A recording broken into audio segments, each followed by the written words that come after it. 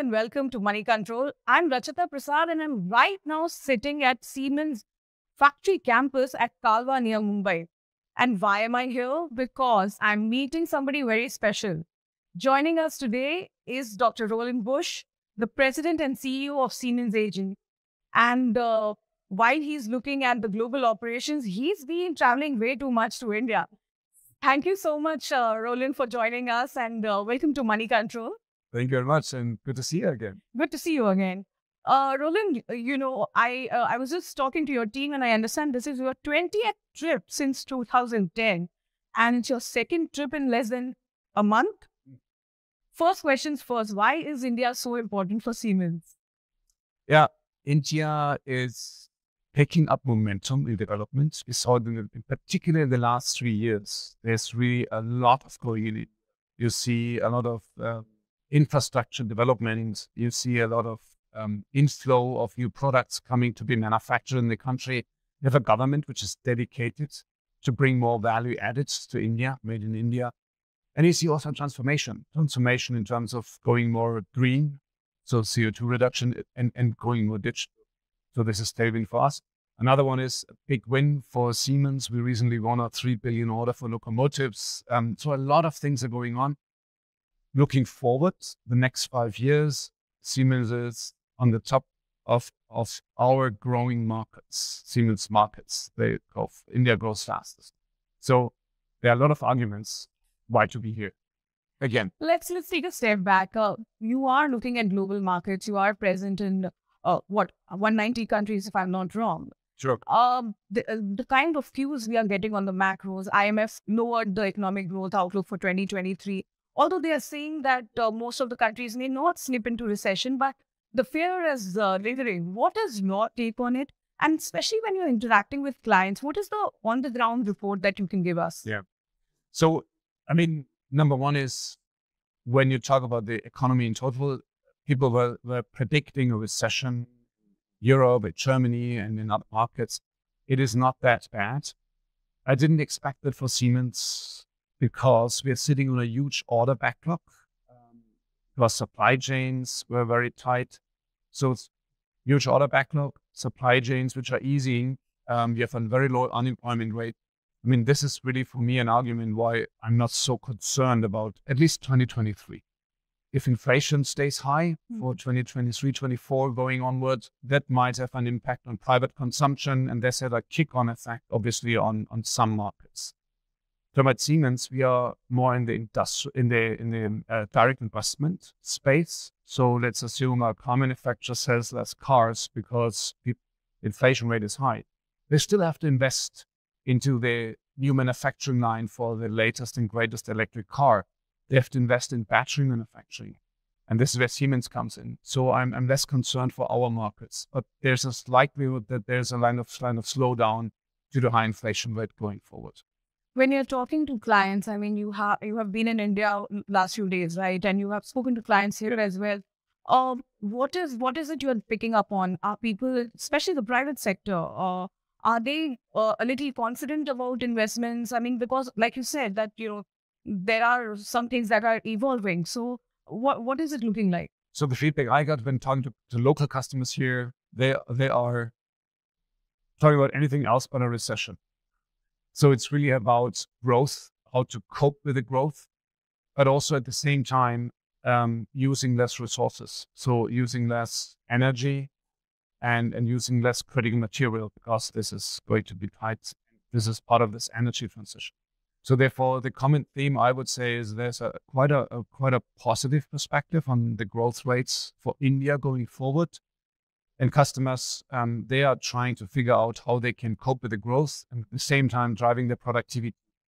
This is where I believe Siemens can come into place, because we are automating and digitalization manufacturing sites or buildings. And this is technology which can help our customers making their targets. In terms of, in February, you actually revised the revenue guidance for Siemens AG globally. Of course, mixed signals happening all over the world. India growth, like you said, is still strong, and somehow we feel like things should be okay given the demand that we are seeing.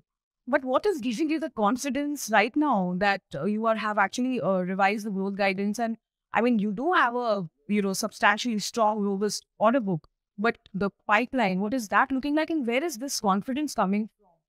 So the confidence is coming from, as you said, a huge order backlog, which is exceptionally high, in particular also for short cycle businesses, and a supply chain which is easing.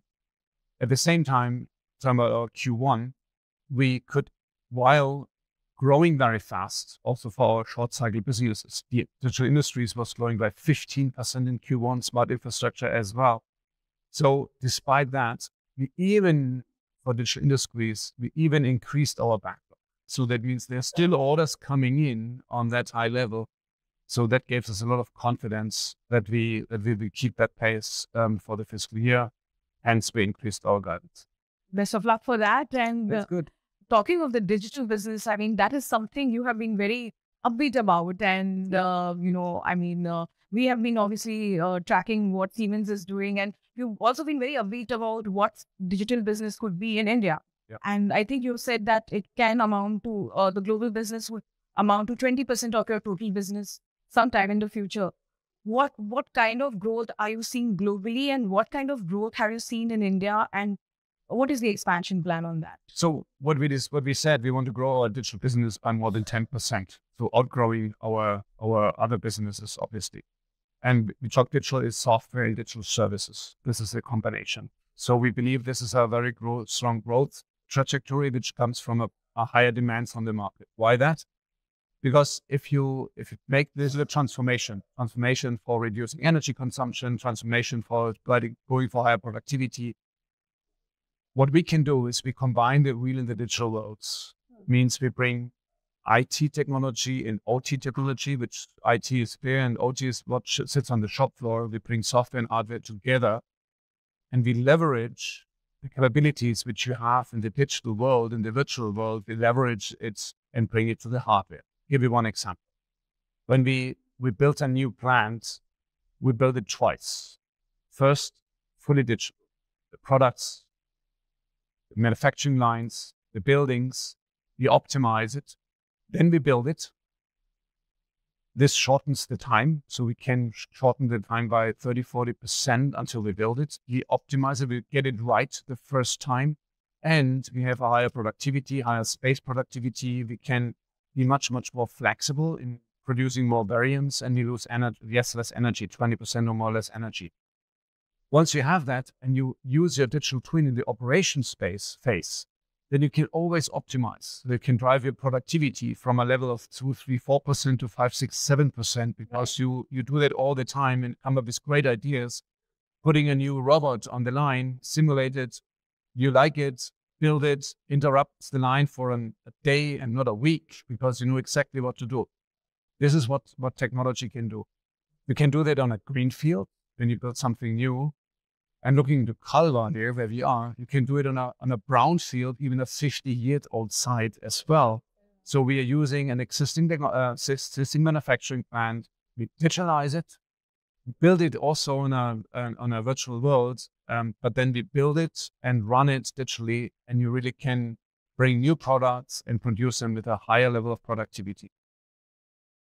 The digital business, do you think it actually got a boost from the COVID experience? Because prior to COVID, everybody was talking about digital transitions as something that is in the future. Now, suddenly there seems to be, people are seeing the economic value of it. Has that got expedited? My take is that COVID accelerated a trend which was already there, but it accelerated it. We could see that some customers, they were extremely happy when they saw that they had our technology in place because they couldn't access their sites. So they can do so many things remotely. For example, we could deliver when others couldn't because we had acceptance tests, which normally has been done by a customer coming to our sites and making an acceptance test. We had people running with glasses around, and our customers were witnessing the test. So we could make a test virtual for our customers. And they like it. And they say, why don't we do that normally as well? It saves travel time. It's much, much faster. We could deliver when others couldn't because we had a fully digitalized version of two plants, and we could shift volume from one plant to the other wherever you have parts available and run that system in an extremely agile way. So there are many, many examples which show the proof point that technology makes a difference. And obviously, once you have that, once you know that you can do that, you want to have it. Absolutely. You've already made quite a bit of investment in the digital business globally. Help me understand what are the future investments looking like and how does India fit into the larger scheme of things? Okay. So to put it in perspective, in the last 10 plus years, we invested more than 12 billion in software, in our software portfolio. And this makes us as one of the largest software companies in the world. Comes to industrial software, we are maybe the largest one. So this is one element. The other one is we are continuously investing in our hardware, but it make it more connected to the digital world, so we can get data from the shop floor and adding this data to our cloud application solutions and driving. We are investing 6.5 billion in R&D, which is 8% of our revenue, which is in absolute and relative terms more than our competitors, because we believe in technology and that this makes a big difference. This pattern you will see also going forward, that we are looking into the space. It's not only software which we're investing, we're also investing in our hardware, R&D, but also in any kind of M&A, preferably, of course, in software and in connected hardware, any hardware which creates data and which can connect to the cloud. And the same holds true for India as well. So we're investing in more and more also in R&D, in local R&D, and bring this technology to the Indian market. In terms of your traditional business in the industrial space, I mean, you have done pretty well globally. India, what is the outlook on that business and what are the drivers here? I mean, in the last few months, the biggest orders you've got are from government. Is that a trend likely to continue? We are firing on all cylinders. So we have a very strong digital industries business. So manufacturing sites pull from all markets. Is it traditional steel market, car manufacturing, but also new markets, batteries. There's more higher value, more complex products coming to India, which need a more higher level of automation. But we see also a pull from government spendings, talking about rail infrastructure, but also rolling stock. So, and also the healthcare market is a market which is growing very fast. So this is the good thing about India. We have all our portfolio here, and we go full steam in all of them. Of course, you bagged a big bang order for the locomotives in India, and that's a very exciting one. If you look at the railway space, the one thing that the industry is talking about is that the government wants to actually scale up the railway infrastructure quite a bit. And one of the problems there is that we don't have enough capacity for wagons. And how big is this an opportunity for you? And when you look at the local markets, because some of the bids seem to be getting delayed. So is there a mismatch between this 3 billion order for locomotives was awarded in a record time? It took 6 months from tendering to giving the award. This is record also in industry globally. So therefore, if there's maybe a little delay in some of the projects, it's still fast speed. So there's really good people in place. Also, in the ministry, you see a lot of momentum there. They're really dedicated to get things out of the door and invest. That in turn is good for us. We are ramping up now our manufacturing as we speak. We have already manufacturing on the ground. We use also manufacturing from our customer, from Wales. We would assemble our locomotives there. We have traction manufacturing here in India. We are building up our supply base as we speak. So therefore, and therefore we are looking for more. That's interesting. And clearly, when the government is talking about high-speed trains, I mean, it should start reflecting in the speed of the tendering process itself. Absolutely. Hope that happens as well. But when you are looking at the Indian market and, in terms of, I know your Indian team is looking across sectors. Going ahead, 2023, 24, what would be the key growth drivers and what are the sectors where you are already seeing strong demand coming in? So, number one is everything what makes the economy going more green, more sustainable, will have an impact on the growth. I mean, is it more renewables? Is it more the grid which you need, the distribution grid as well? but also energy efficiency and the like. This is one thing. The other one is, I do believe that the government is very clear on made in India. So manufacturing in India, and as I said before, it's basic products, but it's more and more complex products, high-tech products, which need a different way of manufacturing, which is the whole value chain. You will have a more impact of going electric in your electric vehicles, but also light duty, heavy duty, including the charging aspect, recharging aspects. So therefore, this is I do believe this is a lot of growth coming from the industrial space, but also from the infrastructure perspective. Buildings is another area, buildings and grids, because buildings are consuming 30% of the energy, and we see a lot of customers asking, how can I drive my footprint down, or even creating transparency and take action from it. So again, it's India is such a huge market that you say whatever is done in terms of developing going forward, it's going for the full 9 yards. Clearly, a lot is happening in India, and you are very upbeat as well.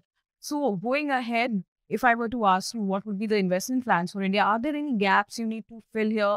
Would they happen organically or inorganically? Because you have made acquisitions in the past. So what is the strategy on that? Simple answer is we whether it's organically or inorganically, we do what's good for Siemens, it's what's good for our customers, and what drives our growth and competitiveness. We want to increase our market share in India, definitively.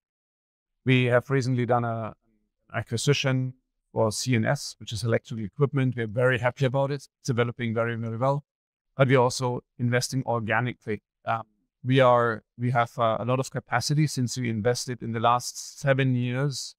We invested more than €1 billion in India. So we have capacity, we can deliver. But if we keep on with that growth rate, which we have, there's more to come.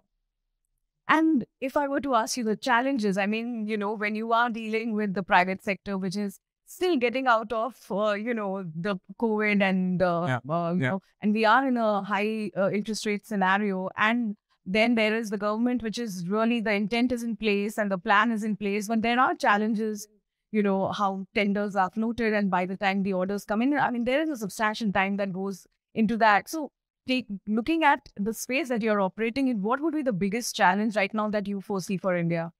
I do believe the biggest challenge is getting the right people with the right education so that they can use modern new technologies and in hardware, software, the digital space and real space and mechatronics kind of like, but also software on our side, but also on customer side. If we have the technology, but the customer doesn't have on the other side the capabilities to digest it and implement it. So I would believe the biggest challenge would be bringing the right competences on the ground in order to really take benefits and the advantages of the technology Siemens can provide. A lot of the tech companies are looking at a larger captive base here in India, and you have a global strategy where you want to increase your software and hardware, contribution to the total business. Yes. Are you looking at increasing your manpower in India? What's the plan on that? Yes, we do. And we have, for example, take mobility space. We have, a couple of years back, we launched a strategy of bringing more engineering capabilities to India. We are ramping up and this, we are very happy about having that strategy because now we have a huge order backlog here, which we are going to execute with local engineers. Same holds true for any kind of software development, which we can take advantage of. We have already a very strong foothold in Bangalore. And therefore, that's a trend which we keep on going and bringing more people also in the engineering space into India. You also have a training facility where you are training people. And that, like you said earlier, getting the right kind of people is a big challenge. And that is a challenge across board. I mean, most of the Indian companies are talking about getting, getting people to be really becoming a bigger and bigger problem. In terms of that, how competitive is the space here? Because a lot of companies, Indian companies as well as international, are looking at the digital space in a big way, whether it's Larsen & Toubro, Reliance, or the international players. So how difficult is it to get the right kind of people? It is a war for talents. And as many people say, and Sulu said as well, the question who won is already no question anymore, the talents won. So, and this goes, we have to differentiate. We have apprenticeship, we have vocational training for people who are working on the shop floor, but again, using new technologies, programming robots and the like, that's what's happening. So this is one dimension. The other dimension is really software developers, even high-end systems architects. Very tough markets because many companies are going to India to look for that for this kind of skills. And you obviously have the hot spot, Bangalore, which is really hot. It's getting hotter each day. So there might be other places which are growing faster. So we have to look also into how should we then branch out and looking for other places. That's happening as we speak. But still, it's a young generation. There are a lot of people coming into the market, and if we train them properly, I think we have a good way to hire good people. But it's tight. One thing, I think we have it a little bit easier because Siemens is still a strong brand also, and we can show to the people which we hire that we create impact for society. We do something good. We transform the everyday of many of billions of people. And that's what people like. So they join us. You met Prime Minister Modi some time back. I mean, it was very well reported on the kind of conversations that happened.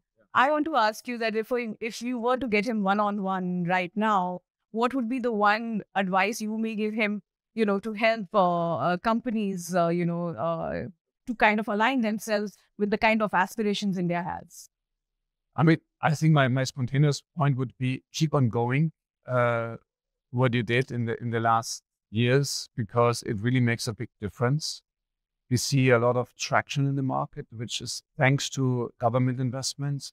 I do believe the strategy is right, investing in the energy and in the infrastructure, because once you have energy and infrastructure, you can add industry, also high quality of industry. That's a very good one. I would encourage also to continue to this high tech made in India. So to add more of this high tech products into India, it's worthwhile doing that. I don't know whether he needs any other advice from my side, but keep on going. And what I also would say is, it's very good to have good quality people in his ministries. They make a difference. You interact with your colleagues across the world on a regular basis, and sitting in Europe, what is your understanding of how this year is going to pan out? Because last few years have been extremely volatile in terms of what is happening in the energy market, what's happening in the geopolitical situation. I mean, I don't want to sit here and do crystal ball gazing, but generally, what would be a realistic expectation in terms of demand overall? So I do believe 2023 will be definitely not as bad as people predicted a year ago, how 2023 would look like. Reasons we discussed. It's a big order backlog. It's a supply chain which is easing, which is a very low unemployment rate in different places. Looking forward, I think we have to look very much into the inflation discussion. Is the inflation keeping on that high level, which would dampen the private consumption? That has a kick-on effect. We have to watch that carefully. And actually, I do believe if we have a more positive attitude that we can do, and that there's a lot of opportunities out there in making a transformation, then I'm not so much concerned. For Siemens, our markets are really getting a lot of tailwinds from these mega trends. And first and foremost, it's about digitalization, it's about sustainability. Therefore, I see it very positive. That's a good note to end on, but I have one final question to ask you. Tim Cook was in India some time back, and the Apple chief. I mean, besides inaugurating Apple stores, did everything from trying the local cuisine, vada pav, to meet Indian stars and actors and actresses. What are you doing in India besides just work at the Siemens factory campus here in Kalwa? Enjoying the great food, but that's about it. I mean, I'm really here to interact with customers, to meet our people, and this is really so energizing to see what our people do here on the ground. Seeing the young people, the apprentices, what they're doing, what they learn and how proud they are presenting it, seeing a 50-year-old manufacturing site, which is really going full steam digital, a role model which I can put on a Hanover trade fair, and it would really be the showcase. So that's my time, and I enjoy it. So it's basically all work but exciting. It's all work. It's all work. Absolutely. Thank you so much, Roland, for talking to us, and really appreciate your time and perspective. And hope to see you soon. Your 21st trip is coming soon. Absolutely. See you again soon. Thank you so much.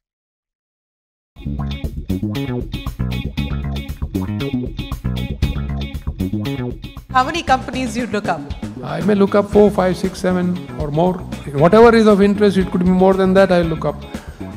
Before not coming here, I was going somewhere else. I looked up 5 balance sheets on Moneycontrol, not necessarily the company, to understand this is in the banking space, to look at what has happened to capital, what has happened to profitability, what is happening to ROE. I was speaking somewhere else. Yeah. So I'll do it on the fly. It took me exactly 3 minutes, thanks to Moneycontrol. First thing to come up is Moneycontrol, so I don't even have to scroll down to look at. I click and I get what I want.